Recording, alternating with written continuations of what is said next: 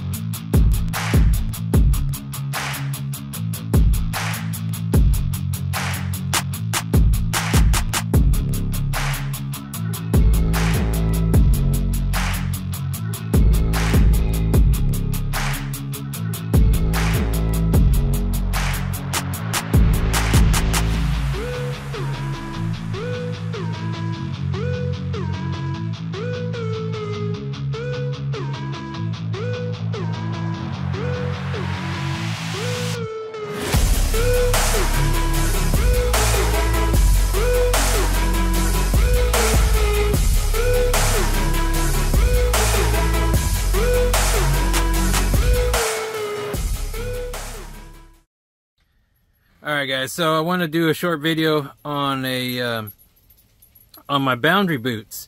So I started noticing that my feet were starting to get wet, and I know that it's kayak fishing and you get wet, but I don't like my feet to get wet. Anyway, so I use boundary boots. I use the NRS boundary boots, and fantastic boots. If you're thinking about getting them, get them, because they are excellent boots, and I just love them. Now I've had mine for probably a little over 3 years now, I guess. And one of the things that you do is when you're done with them, you take them off, right? Okay, well, they actually have a little pull tab to help you take them off. Eventually you rip that off. I ripped one of them off. So the next step is, typically what you do is you put your other foot on the heel and you pull it off like a regular shoe. Well, over time that stretches and back and forth, stretches back and forth. Well, it gets it rips. So mine ripped, and you start getting water in there. So still great boots. And I actually ordered a new pair because I really think they're awesome boots.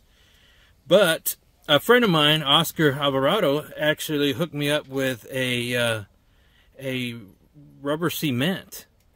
So I was going to do a little tutorial on how to do that right now, and give you an idea of what's already happened, and see how it works out.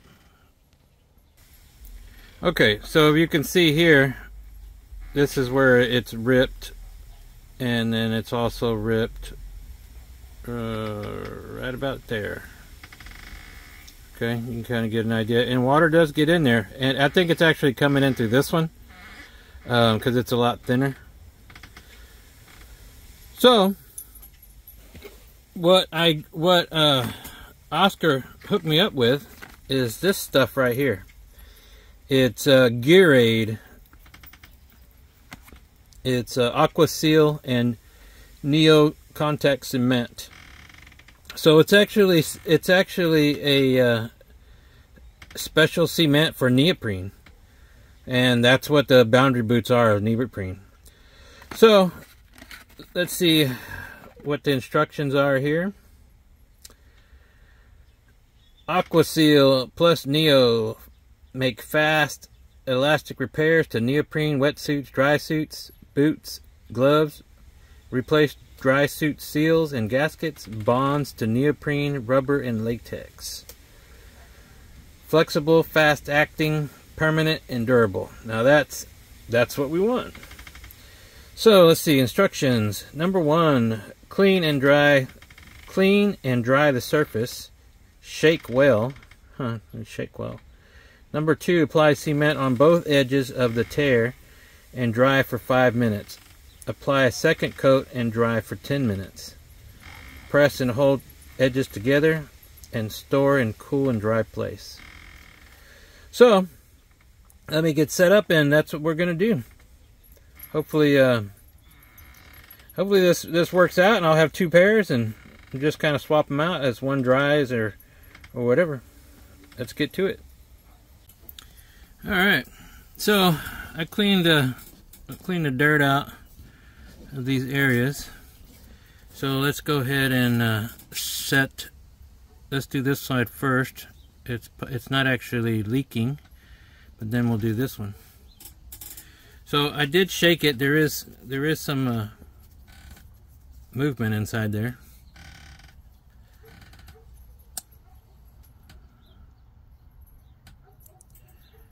Okay. So it says to apply to both sides. So I'm going to do, just kind of stick it in there.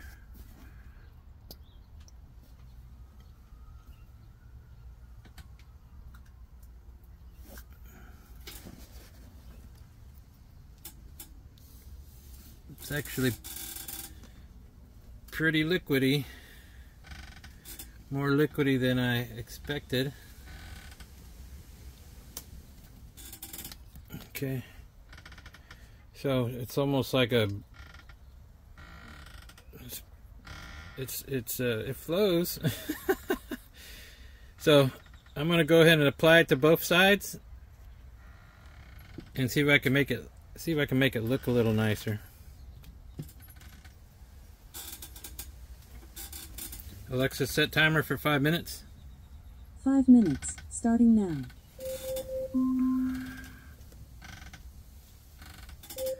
Alexa, stop. Alright, so that is 5 minutes. We're gonna go ahead and apply the second coat and let it sit for 10. Okay, so I know it's not pretty. This is 10 minutes later. I don't know if I just put too much, but it's a little bit wet.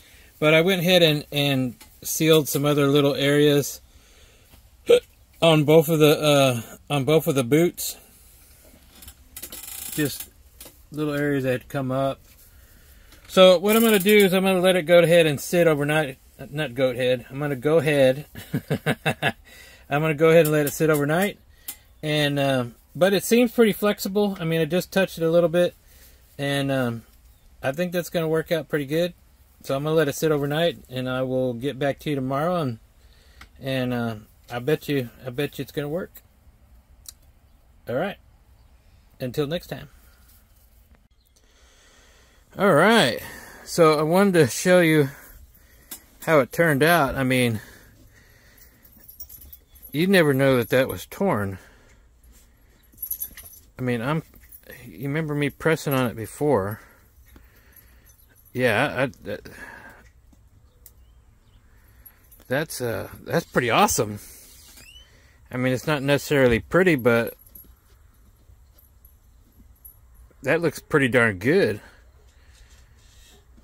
I ain't going nowhere, so I will try it out and confirm that it doesn't leak. But I mean, I can't even tell.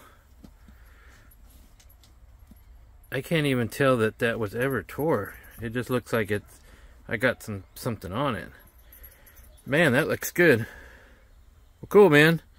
So yeah,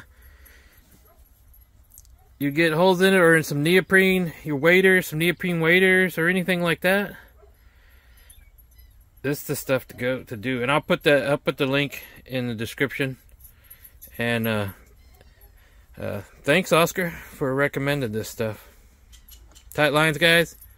Let's go fishing.